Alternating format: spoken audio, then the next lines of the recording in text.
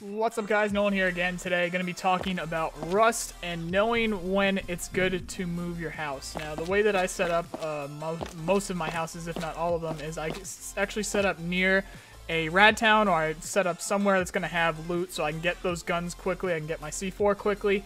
And here it is, Friday, the day after the wipe, and I've already got pretty much everything I need. I don't think there's anything that I really need other than maybe some kind of armor or something, but I have I have my AK, I got my bolt action, I can make the ammo for them, I can make C4, I can make med kits. I'm pretty set, but all I need to do now is move, and what I'm actually at right now is my secondary house. So I've gone and I've built up onto a mountain. It's very difficult to get to and maybe even a little bit hidden.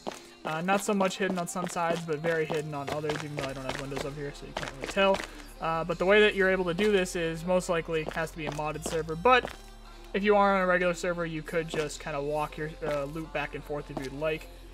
Preferably, it would be on a modded server. I play on modded servers with teleportation, so if you have a friend, you can actually teleport to friends, but if you don't, like me right at this moment, I can just do something simple as setting your home. So I would set home here. I think I'm going to have to remove my other house. Yeah, I got to remove my other house. 1 second. Okay, I have emptied my inventory, so I can now hit F1 and kill myself. Wait to go down, and then hit kill again, and I killed myself. Now I'm gonna go to my sleeping bags that are in my other house. Wake up there. And here they are. I'm gonna grab everything that I can possibly fit in my inventory. I'll even drop the obvious stuff that you get when you spawn on the server. And then go to my second box, get all my inventory in here.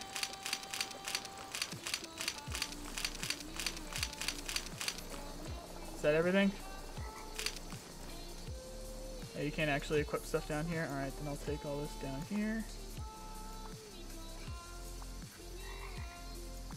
And then just go ahead and go home. Gonna wait 30 seconds. Alright, guys, so here I am back at the new house. I've got all of my gear that I've been gathering for the past couple hours here at the airfield, as well as another rad town building that was near the airfield, and I am now in my new house. There are no neighbors in the area except for that one little house over here.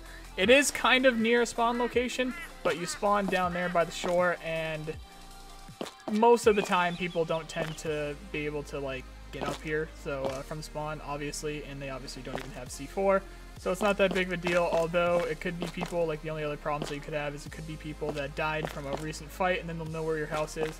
But this is definitely the best chances that you have, other than having a house, rather than having a house that's like right near the rad town like I had it, and there was tons of explosions. Right as I was leaving, there were explosions. Right before I made this video, there was a big raid going on. A lot of activity going on over there. No activity, if any, very little activity going on over here.